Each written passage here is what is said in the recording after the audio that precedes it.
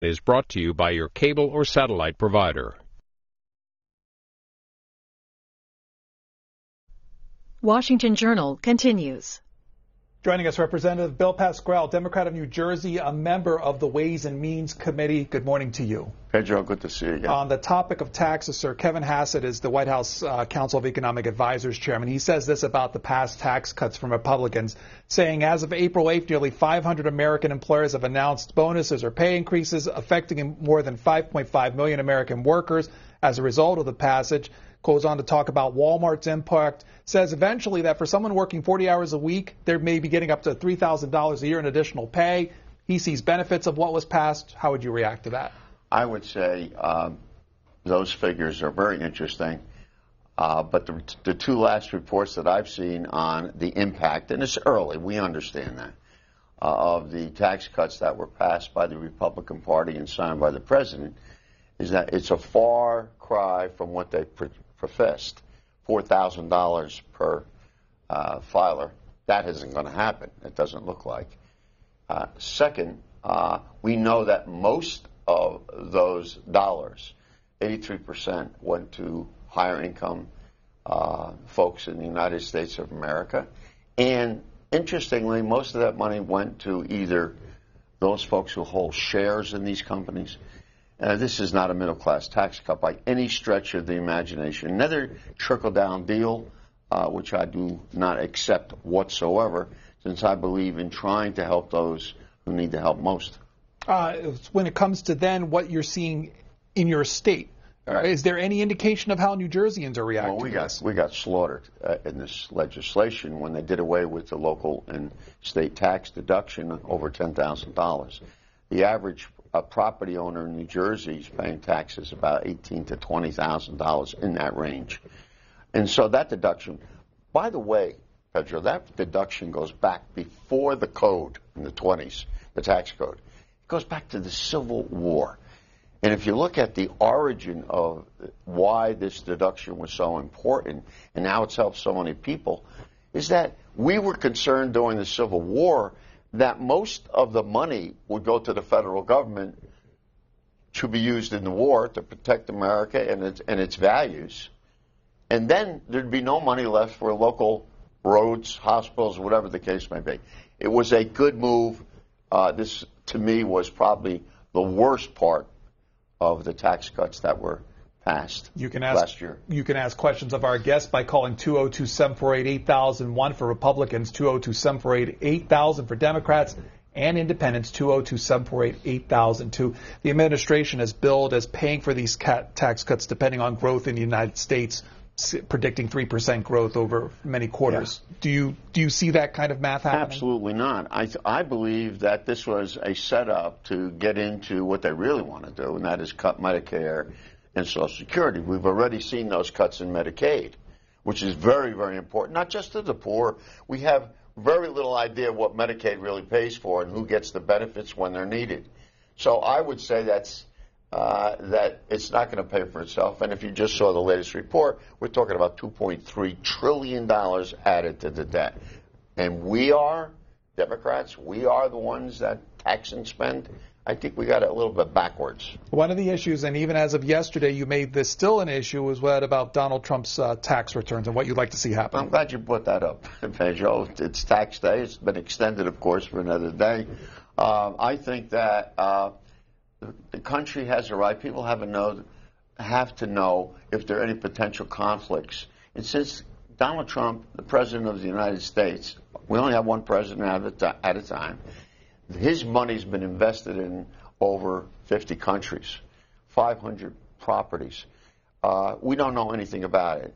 We're not talking about a 1040 form that we want to look into. We're talking about thousands of pages that go with your business doings and your dealings and the debt that you've incurred over these years to find out really where the president stands on these issues. And there's been numerous reports on how, since he raised his hand and became the president, that there are potential conflicts, whether it's his property, his hotels, his golf courses. And so I think we have a right to know that. Why in 2014, when the Republicans looked into, if you remember Lois Lerner, she was the head of the IRS, and they used 1603D, which was part of the tax code, which was a result of the big scandal in 1923 of Teapot Dome. Remember that from grammar school? The nuns pushing that into my head, and I never forgot it. And I read about it as much as I could, and here again it pops up as a member of Congress. That was the reason why that part was put in, to protect people's privacy. But on the other hand, there are 3 committees in the Senate and the House that can go into someone's taxes. Can't make them public unless it is voted upon by either the Ways and Means Committee, a Senate Joint Committee on Taxation, and there's the Financial Committee. So we got 3 committees that have the right to look into it. They use this 6103 to go into lowest learners, not to our tax account, but then they went into almost 50 other accounts to show that the IRS was trying to show the IRS was targeting conservative groups, which of course nothing ever came out of it. So it's good for goose, it's good for the gander as well. And we're going to get those tax returns. If we don't get it, the Congress of the United States, in using a checks and balance system, which the forefathers were smart enough to put in there, then maybe Mr. Mueller will get them. We'll go to our first call for you. It comes from Illinois, Republican line. Bob, you are on with our guest, Bill Pascrell of New Jersey. Go ahead. Morning, Bob. How do you feel? Are pros and cons about making the tax cut permanent for the people? Yes. Well, what they're doing now, because they got a tremendous pushback, because it's permanent for corporations, as you know, Bob, but it wasn't made permanent for the middle class and anybody else. To do it now, to me, is playing catch-up politics. We warned them what was going to happen. This should have been across the board. Why are corporations any more important than individuals? And by the way, there have been enough Supreme Court decisions to show that maybe corporations should be treated as individuals also. They're treated in terms of campaign financing anyway. From Ohio, independent line, Ron, good morning. Good morning. Morning, Congressman. How are you, sir? That's fine, thank you. My question is, they lowered the corporate tax rate from 35% to 21%. I didn't vote for that. Well, that's good. Well, I'm glad. Well, how much better would it have been to lower it from 35 to 25 or even 24 and put the extra dollars into our deficit or in other programs that we want to do? Well, that would be much more reasonable. Charlie Rangel and myself 10 years ago recommended, when we were in the minority, that we lower the corporate rate. Democrats were not against lowering the corporate rate. That's a lot of baloney. We recommended it be lowered from 35 to 28. And I think 25 would have been a reasonable conclusion also. What we've done is put ourselves deeper in debt, and we haven't taken care of the middle class. And that's what we need to do in a shrinking middle class in the United States of America. Thank you, Bob. Connecticut is where Lou is, Clinton, Connecticut, on our independent line. Lou, you're next up. Morning, Lou. Hey, good morning. I live in a blue state, and you're a guy from a blue state. And I Yes, just sir. want to let you know I'm going to be leaving this blue state this year for a red state. And the reason why is because of what the Democrats have done. The opposition, Connecticut, New York, New Jersey, you're killing those states. And you know what? The fact that the taxes are lower now are going to be a big help. That's the biggest thing. And I recommend that anybody, and I used to be a Democrat, but I'm not any longer. Everyone needs to go to a state that's friendly. The northern blue states are unfriendly to the taxpayers. Okay. Well, I think it was tremendously unjust for blue states to be targeted when they put this tax package together, which was not tax reform in any manner, shape, or form, Lou. These were tax cuts for those people in the top 17% of the economy in the United States of America. And to take away the deductions that the people in Connecticut, New Jersey, New York, Illinois, California used to kind of balance things at the end of the year, I think was a very horrible thing to do. These are not reasons why people buy homes, but to have that deduction kept you in your house. And I think it was a very sad thing to do.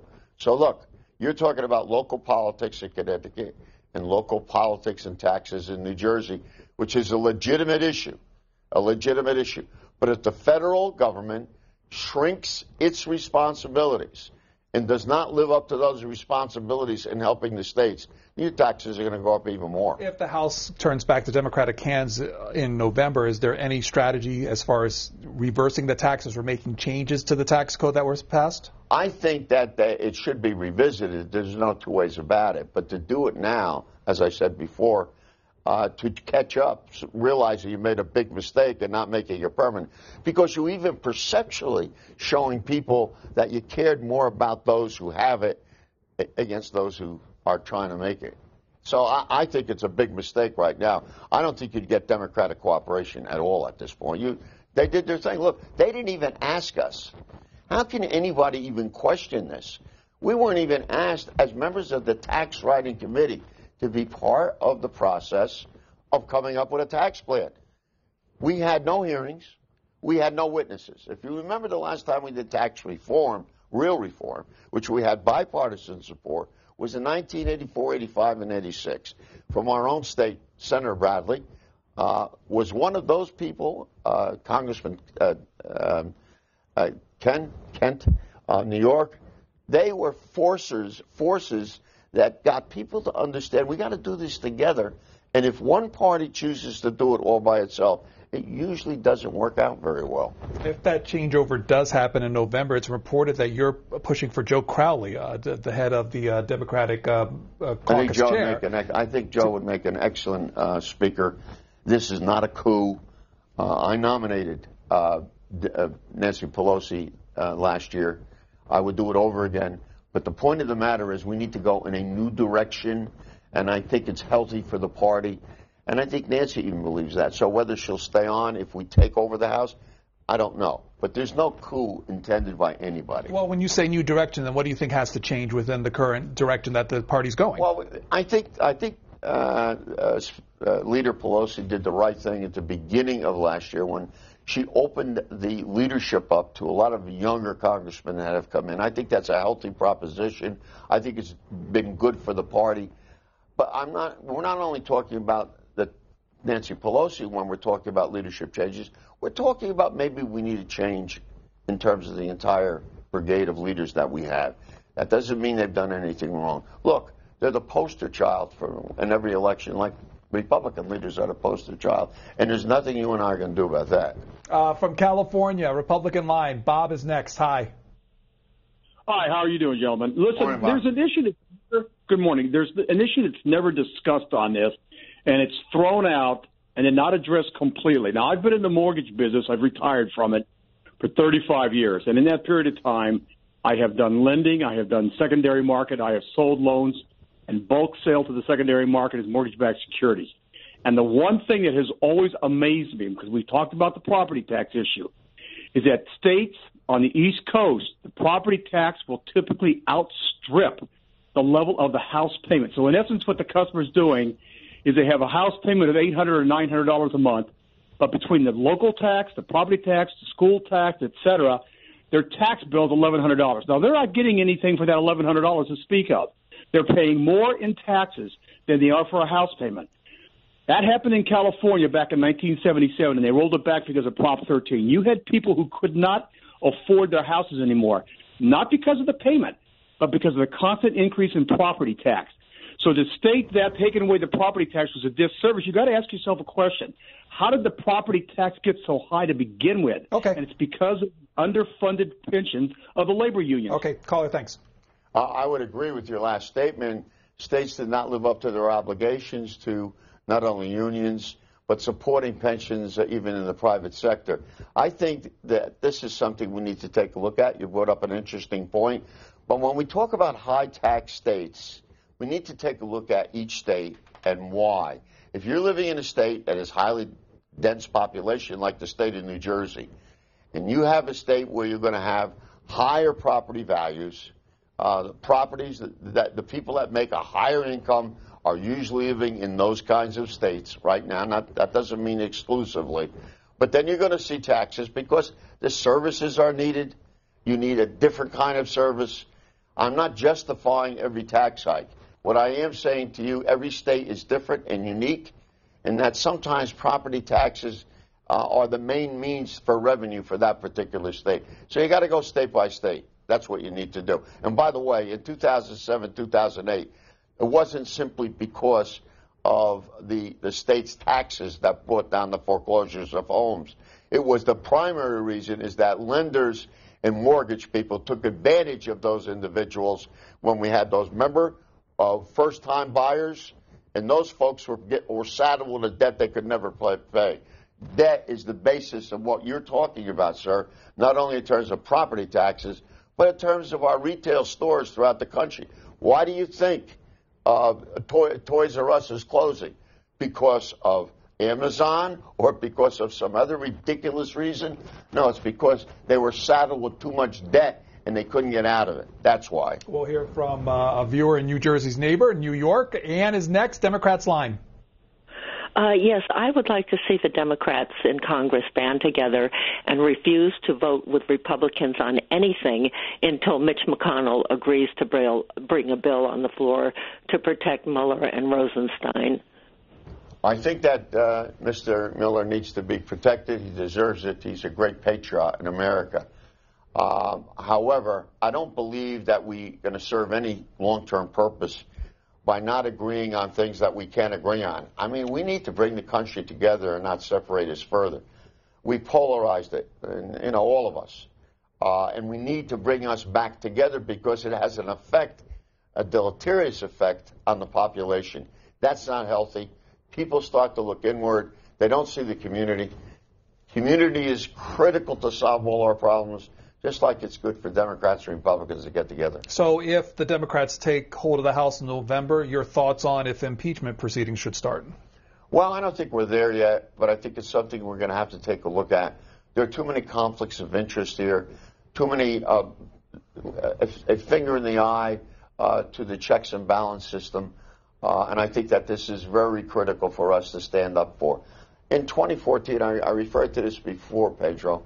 In 2014, when the Republicans who took control of the House and the Ways and Means Committee went after people's individual tax returns, they turned to the very basis of which I'm trying to get the president's tax returns.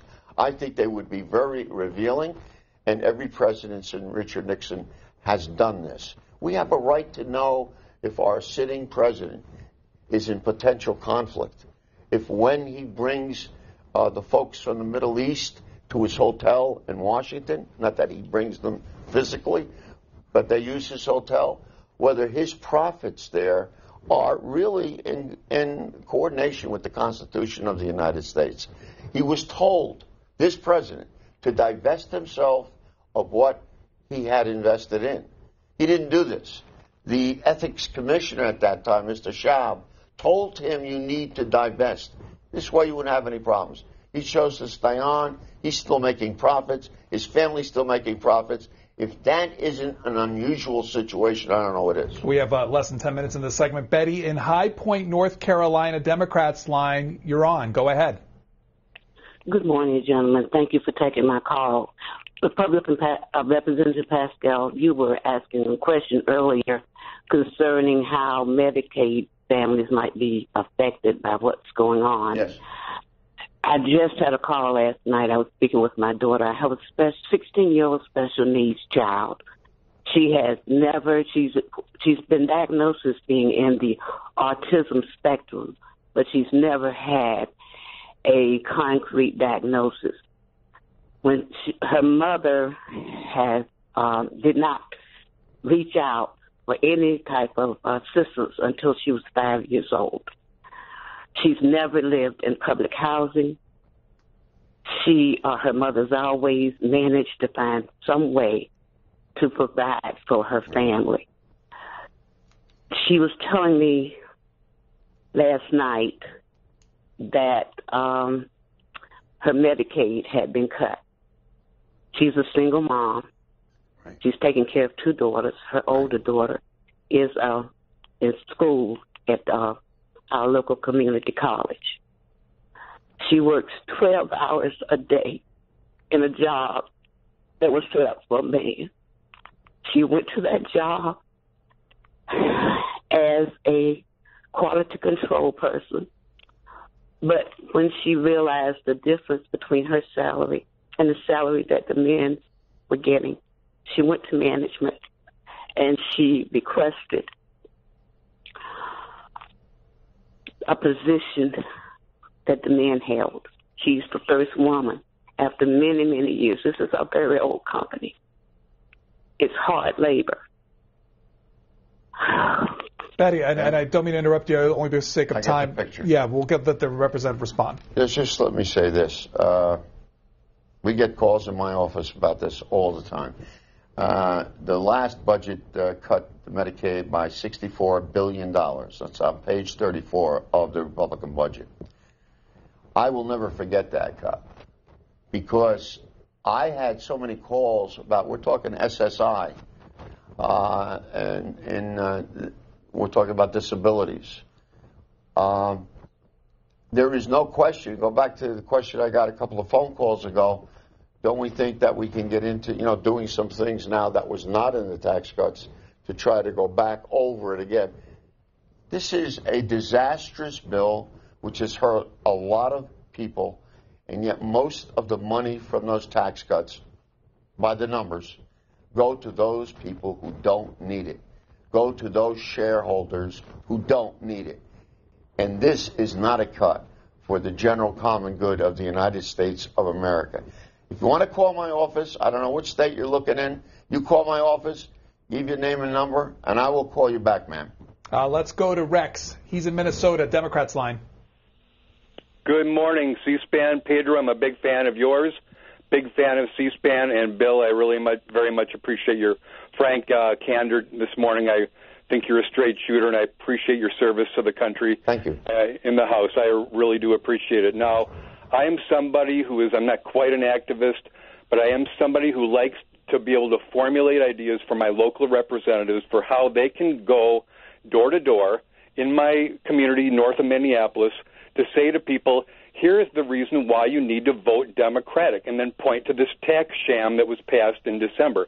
I don't want to get into Trump bashing. I want to make sure the facts are set up straight and clear for everybody to understand, and we are in a conservative district. So how would you frame that argument so you point it out in a very genteel yet concrete fashion? I think you're on target because you need to talk in a calm manner and have dialogue with those who don't agree with you. But in order to do that, you're wise to say you got to know the facts of the particular situation and then have that dialogue. I've never excluded anybody from any dialogue I've ever had, whether it was a town meeting or whatever. I think that's important. We shut out each other. We say, these people don't agree with me, so the heck with them. No, that's no way to get a resolution of the problem. And if you do that, you're not going to last long. I don't believe you'll last long. Look, we've had examples in New Jersey where some congressmen would not have any town meetings. People went to their offices and sat in. I don't recommend that, but this is the result of that kind of a thing. I think you're being wise in what you say. And instead of thinking about it as a red district and a blue district, think about it as an American district, which you will bring the facts to whenever you have that opportunity. You're not going to go there to argue. You're going to go there to have dialogue. Another topic on trade real quick. The front page of the Financial Times saying Beijing's open to letting some more automotive trade happen between the two countries. Do you think this is a result of the president's talk on China, and at least when it comes to tariffs or potential tariffs? Well, I think, as the ranking Democrat on trade in the Congress, you ask a loaded question, not that you intended to be loaded, but we're talking about negotiations right now on renegotiating NAFTA, renegotiating the Colombian trade deal. We just finished work on the South Korean trade deal, and China.